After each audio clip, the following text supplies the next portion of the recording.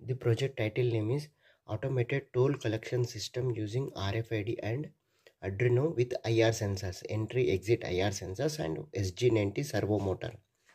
So in this project we are using 5 volts power supply module, Arduino Uno R3 80 mega 328 controller IC board, and one IR sensor, entry IR sensor, and one IR sensor to exit IR sensor to connected with 2 and 3, EM18 RFID module, RFID reader module connected to the RX 0 pin. It is receiving, sending to Arduino, and a red LED and one green LED connected with 4 and 5. It is showing as authentication, means green means okay, red means stop. 16x2 LCD display connected with RS enabled D4, D5, D6, D7, 8, 9, 10, 11, 12, 13, and alarm 7th pin. SG90 servo motor connected to the 6th pin. Let us coming into the hardware part. So here we are using 0 to 9 volts adapter power source we are using, connected to the power socket, bridge rectifier, filter capacitor, 7805 regulator, 1 LED, 5 volts power supply module, Arduino Uno R3 board, 80 mega 328 controller IC board, 16x2 LCD display connected with 8, 9, 10, 11, 12, 13 LCD display.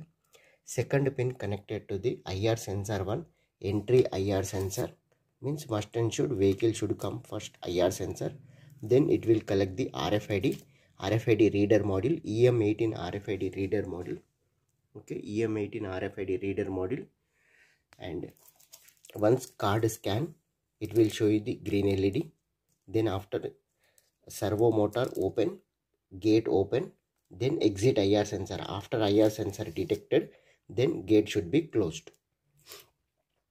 Power supply module, Arduino 80 mega, Arduino Uno R3 80 mega 328 IC, 16x2 LCD display, one alarm, just for beep sound, authorized and unauthorized card, entry IR sensor, EM18 RFID module, red LED, green LED indicator, access or granted or not, authorized card or unauthorized card, it will show you the indicator, SG90 servo motor and IR sensor 2. This is our total block diagram.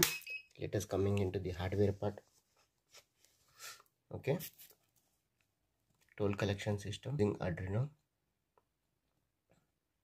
Okay, IR sensor detected. Okay, gate closed.